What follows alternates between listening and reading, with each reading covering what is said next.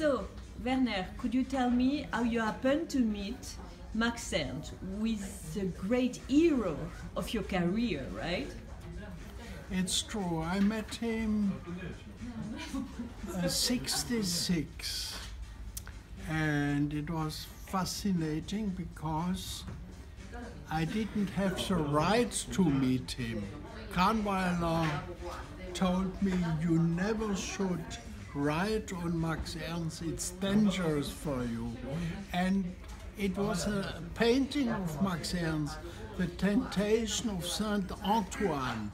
It was in a gallery, Le Point Saint-Cardinal, and I was admiring the painting, and Max Ernst came out of the office and was looking at me amused, and I didn't tell something. I said, it's not possible.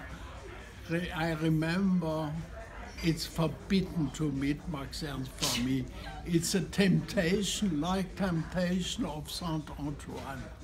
A few days later, Frankfurter Allgemeine Zeitung asked me to write a page on Max Ernst for the 75th anniversary, and so I called him and he invited me.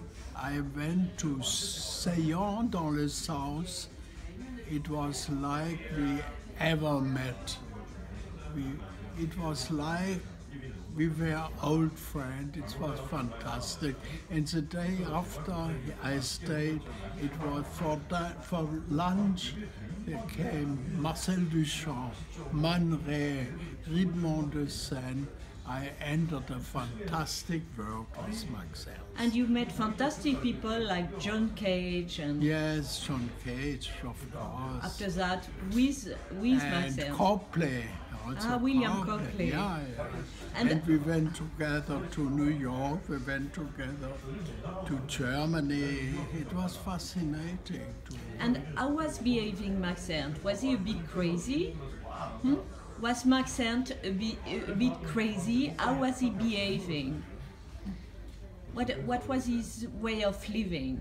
How was he? It was so poetical, Max Ernst. He was so, let's say, concentrated on poetry. He was reading every day in 3 languages, in French, in German, English, poetry and natural history, books like this. He was fantastic. But with you were young, you didn't know much. How was he with you?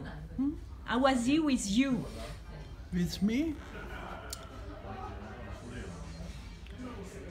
It was, I think, very happy to meet a young man who was interested in his work. He worked on his paintings because we have to say he was not so well known. Oh, really? Not so, no. It started later. He never had a big gallery. And the first exhibition I made with Germain Viat in the Grand Palais, 75 in Paris, was a retrospective of Max Ernst. It was fantastic, and it was a discovery, really a discovery for everyone.